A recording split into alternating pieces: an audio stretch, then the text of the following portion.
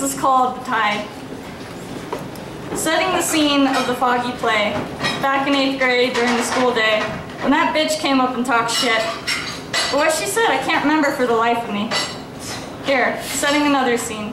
This one not as obscene, and yet more memorable, of that time when we struggled together and conquered the mountain. Staring from the top, you offering wisdom, and me ignoring you for a bird. There are some things in my mind, I know every detail.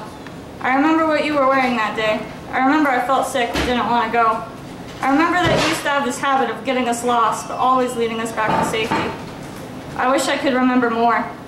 My mind has clouded up some of the minor details, and slowly it feels like most of you is being purged from my mind, and I don't even notice until it's too late, and I want to stop it. I want to select things to forget, like that day in 8th grade with its now meaningless words, or how much of a jerk I was to you.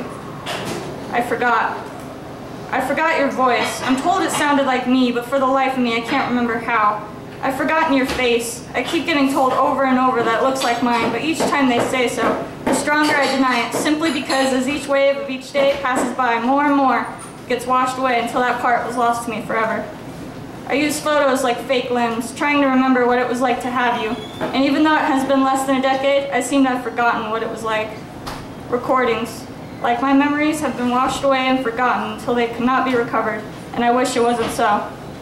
I feel empty without you, yet it seems I have already forgotten you, and if you stood in front of me today, I doubt I would recognize you, and that pains me. It pains me that everything that happened between us could have made you hate me more and more, yet I cannot go a day without thinking about losing you, and the old wound that never healed gets reopened after a few fresh scrapes, and I look at it and think about how much of a scar it's going to leave when it heals, but it never gets a chance to close up. I wonder if that wound would ever heal, and time doesn't seem to be telling me. Time never told me about having to maneuver a conversation so I could hide you. Time never told me about having the memory of losing you wash over me and leave me crying in the middle of the night because that was the only way to let the pain out. Time never told me about noticing every time when you were brought up and reminding me why I can't talk about it. I wonder if there was a way to tell if I'm stronger because of you. I wonder if it would tell me I was weak for giving into some things I should have stayed out of, or if I was stronger because I keep trying to fix myself. I would give anything not to have to ask those questions, to have the pit of despair I've called home since the day you left me disappear, and not having the gratitude of any of the people who needed me to no longer be something I thought about. I wish I didn't have to hide just how badly I took things, and the dark thoughts that crept up never had a chance to get to the light.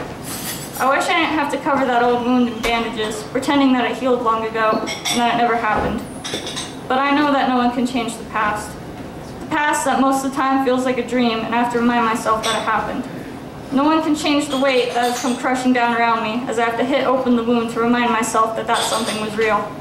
The tidal wave of time erodes my mind, and it seems like everything you stood for will one day be washed away with the tide, and no amount of tattoos or pictures or recordings can bring you back to me.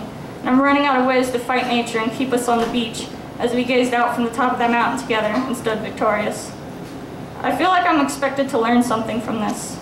I feel like I'm supposed to have gained some sort of insight from you, even as the water has long ago washed you away from me forever, and I'm just staring at birds pretending not to notice. Did you tell me how then? Is that what it was? I wish I had paid attention, because now when people pepper me with questions and I have a lack of answers, I have nothing to say. No reason on why I cannot decide if I'm stronger or not.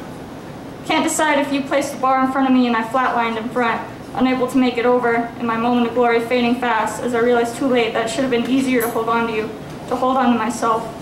I feel like I failed. The bar might have been too high, or I was just never going to make it over anyways. I have no idea which one to pick. So I just sit here, day after day, watching the birds, listening to their sweet songs, and hoping one day that a part of what I've lost will wash up on that water. Thank you.